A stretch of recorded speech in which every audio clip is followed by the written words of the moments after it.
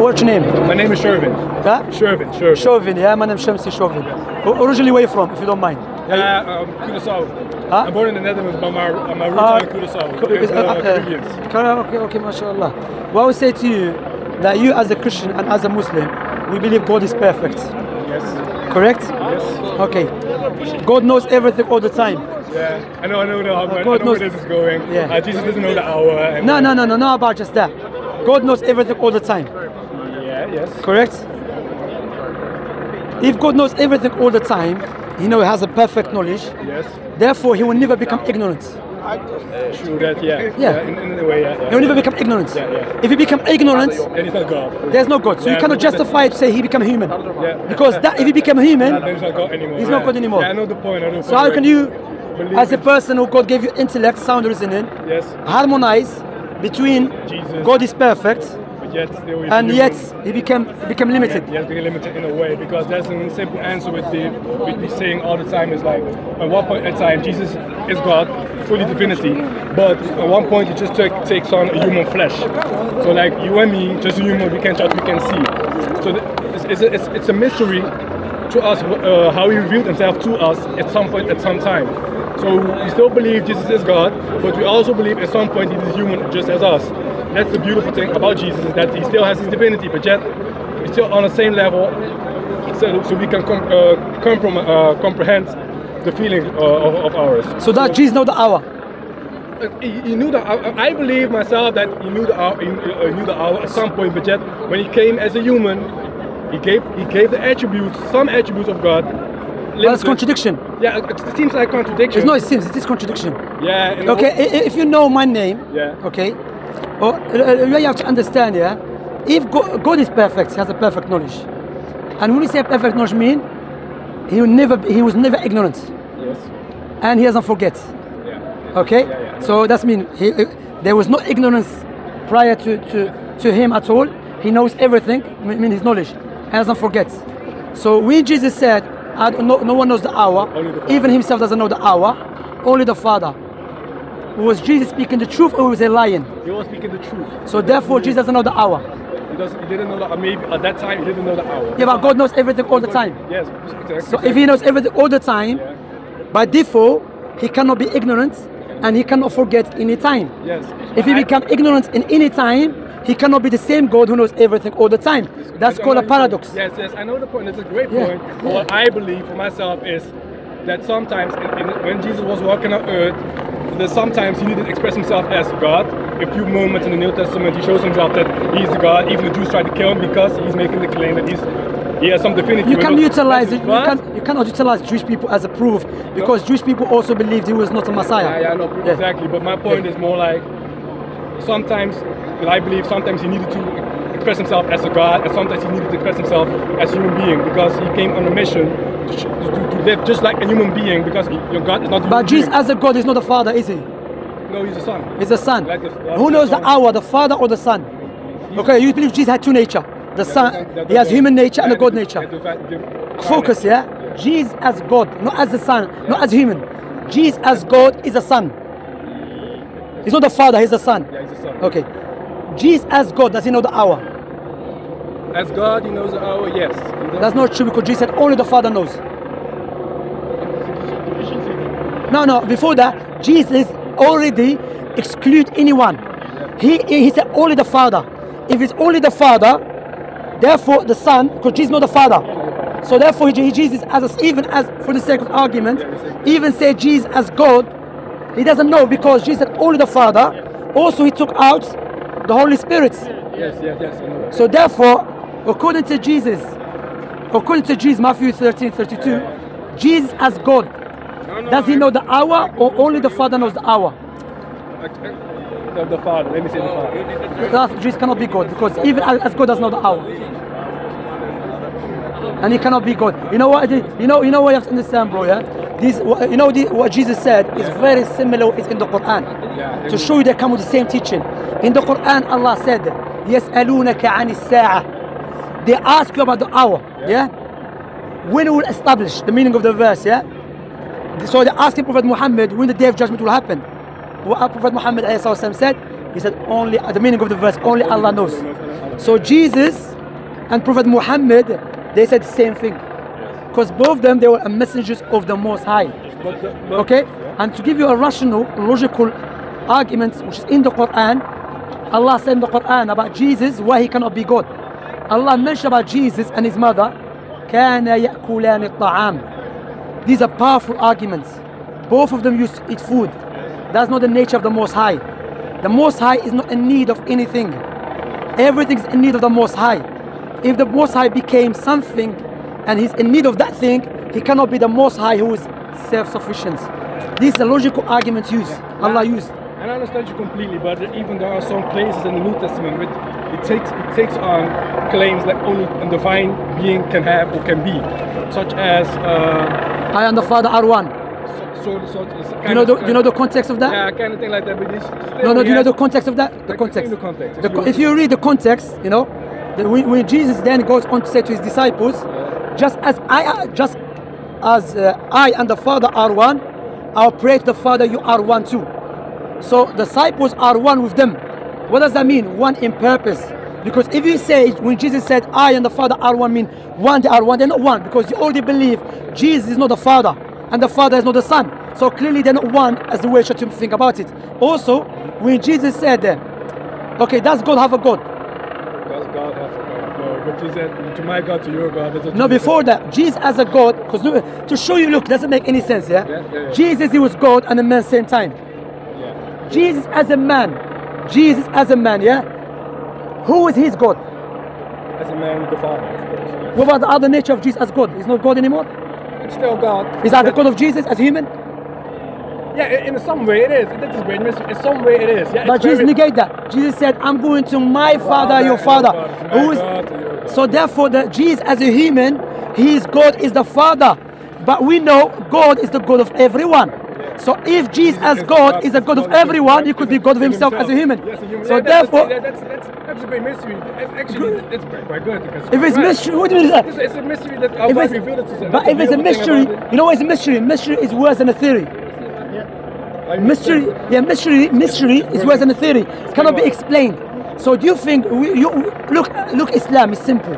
When you teach Christianity, it's a mystery, but we know the Most High will never punish people based upon something that we cannot comprehend and cannot understand. That's why the Most High is not going to punish me because I don't know how he looks, because that's beyond my capacity of understanding, you know. Why he's going to punish me? Clearly said, worship me alone and worship no one beside me. If I worship someone beside Allah, Allah will punish me because the verse is clear. The statement is clear. Look Islam, how Allah describes himself. قُلْ هُوَ اللَّهُ أَحَدٌ. Say Allah is one, unique. Allahu Samad is self-sufficient. Everything is in need of him. لَمْ يَلِدْ وَلَمْ يُولَدْ. He begat not, neither was he begotten. وَلَمْ يَكُنْ لَهُ كُفُوًا أَحَدٌ. There is nothing comparable to him. There is nothing like unto him. Another verse Allah said, Allahu la ilaha illa huwa al-hayyul qayyum. Allah, who is Allah? The one who deserves to be worshipped alone. Al-hayyul qayyum, the ever living, the one who's in charge of everything. So that's the God we worship, perfect God.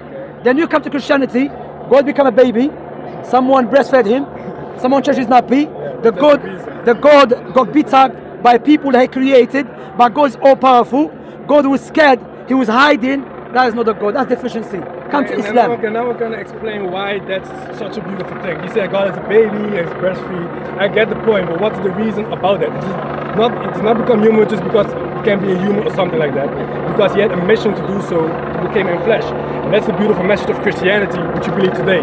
Because as a human, Jesus walked from baby to death as a human. So to show us how God has to be worshipped. And even Jesus has the same. You remind me of someone who justified a crime. Just a crime. You know what I'm saying? Out of respect. You know what you're doing? You're saying, but you know why? Regardless what justification is invalid. Because why? God is perfect, bro. He's perfect, I'm telling you, can't worship a perfect God. Don't say it isn't the case if God take on human flesh doesn't make him imperfect. When he become a baby, it makes him imperfect. Okay. Because God never ceases to exist, even though Jesus okay. God never ceases to exist. Okay, who's in charge of that baby?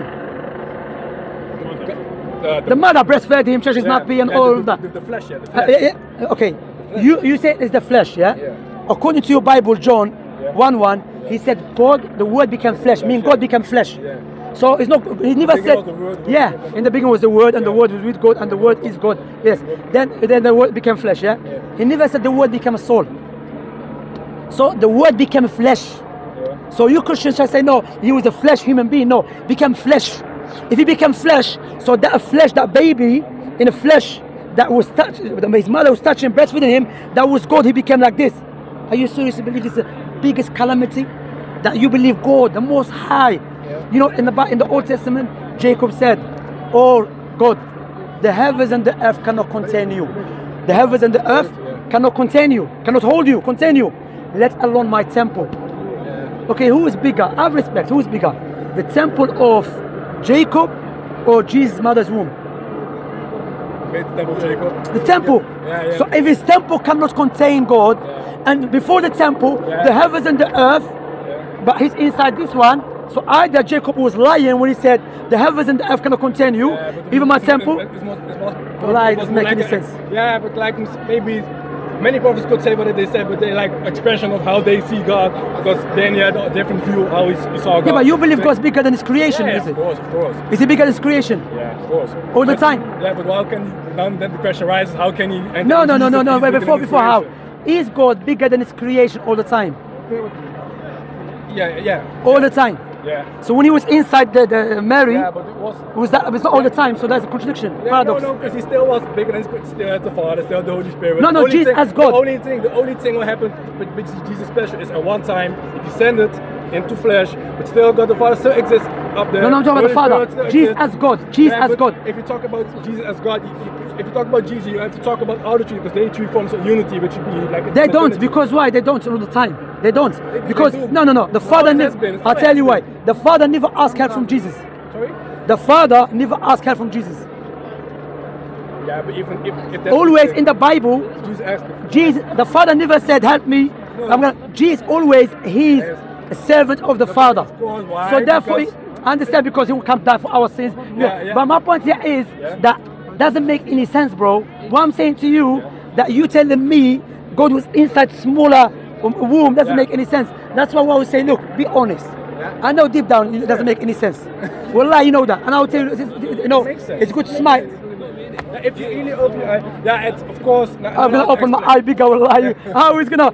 So, the way I will say to you, look, we're gonna stand before God, and we're going to die. That's why Allah in the Quran utilizes psychological arguments for the people who are rejecting that which is not by necessity. When you die, or she dies, and all of us are going to die, no one's gonna come with us inside the grave. Allah said you will return the way we created you. In the Quran, Allah said about people claiming that Allah has a son. This is the biggest is a calamity, let alone God the Most High becoming a baby. You know, that's a paradox. If you say God become baby, that is within itself is a paradox, because God is not a creation and the creation is God. If God become a creation, therefore he created creation, but he became a creation. So who created that creation is God, but God is not created, but he became a creation. Well, that doesn't make any sense. Well, doesn't make sense. Very confusing. Very confusing. He became Muslim, correct? Look, he became Muslim. He became Muslim. And he said in the Bible, you know, it's good. In the Bible, it said God is not the author of confusion. Wallah, when you read the Quran, Islam is so simple.